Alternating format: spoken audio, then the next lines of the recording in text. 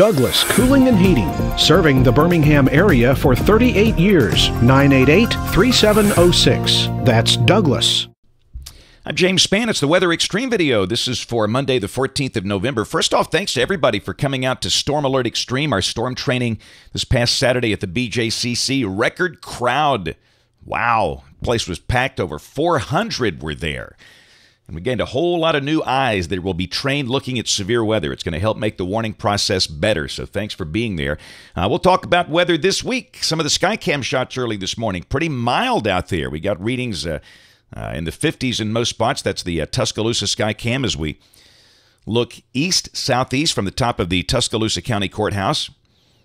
There's the Fayette Skycam up in northwest Alabama, and we'll head down to Lee County and the Auburn Skycam. All right, we've got the trough way back in the southwest. In fact, really, it's over the Gulf of California and the ridge over the Gulf. And the ridge will probably win the battle today. It's going to be pretty mild. There's a look at temperatures this morning, and you can see that tongue of warm air coming up through Texas and Arkansas ahead of the cold front that's still well to the northwest.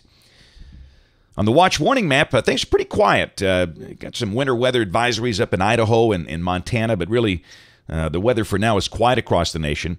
Later today, could see some active storms. That's the convective outlook. We've got a slight risk of severe weather around the Rio Grande of South Texas and also north of here from near Paducah, Kentucky, up to about Cleveland. But rain, not really a big deal here today. Just a small chance of a shower this afternoon. Tomorrow, got the standard slight risk on the western Gulf Coast over much of Louisiana and the adjacent parts of Texas and Mississippi. In day 3, no formal risk on Wednesday, just the low-end 5% probabilities for central and south Alabama. And we'll check some of the severe weather parameters as we go. This is the QPF, the rain for the next 5 days. This is suggesting rain amounts from nearly 1.25 inches around the Tennessee border down to 1/4 inch on the Florida border.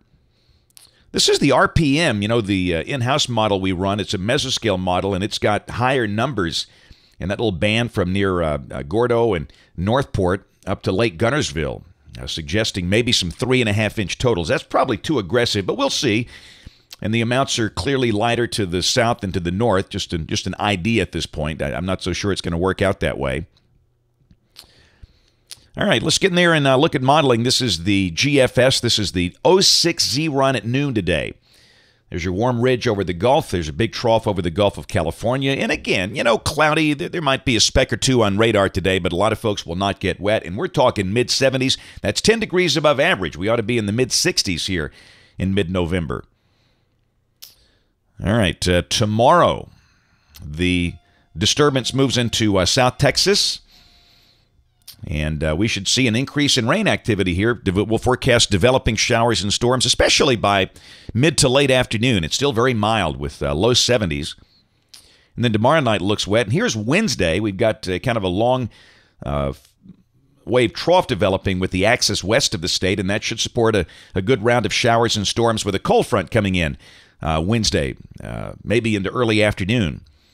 So let's look at some of the severe weather parameters. Well, we'll kind of look at 6 a.m. Wednesday, early Wednesday morning. That's really when the better dynamics would seem to be.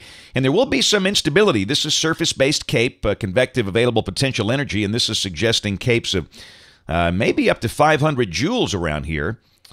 And, you know, that would support some strong storms. The helicity values, this is the 0 to 3 kilometer helicity. And again, you know, they're actually somewhat respectable here, and that would support sustained updrafts. And this is the EHI, the Energy Helicity Index. And again, those numbers aren't overwhelming, but they are showing the numbers up to about a 0.5 here. So there's no doubt there might be a strong storm. It's certainly not a classic severe weather setup, but as always, what do you do with storms? You expect the unexpected.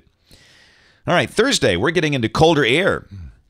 Noticeably cooler. Not so sure we see 60 on Thursday. That would suggest a high of about 60 with a pretty good north breeze.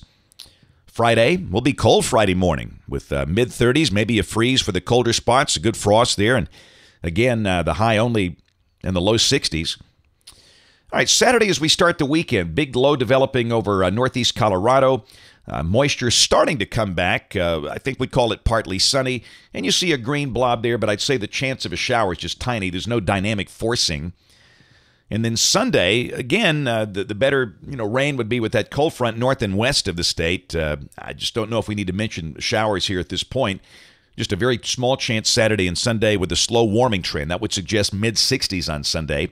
And a week from today, that's a familiar scene. We've got this warm ridge, this persistent ridge over the Gulf is nosing in here, keeping most of the action north of us. And there's the surface chart. And again, you can see the front hangs up north of here.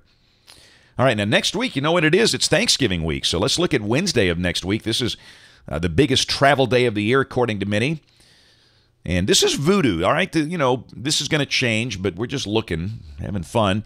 We got vorticity north and west of the state, and that looks like a big rain event setting up there, maybe from Dallas-Fort Worth up through Little Rock and into Kentucky and around the Ohio River.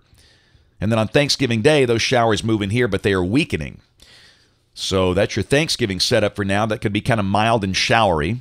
With this mean ridge, I'm telling you, temperatures will stay kind of above average. We'll get these cold shots, but they don't last long. The end of the forecast on the 29th, guess what? It's the ridge in place. The westerlies are up north, and that would be pretty warm and dry if this is right. That's it for the Weather Xtreme video today. We'll have notes on the blog. The next video here by 3:30 or so today. And if you live around here, we invite you to watch us on television this evening, ABC 3340 in Birmingham at 4, 5, 6, and 10. Thanks for watching. Have a great day, and God bless.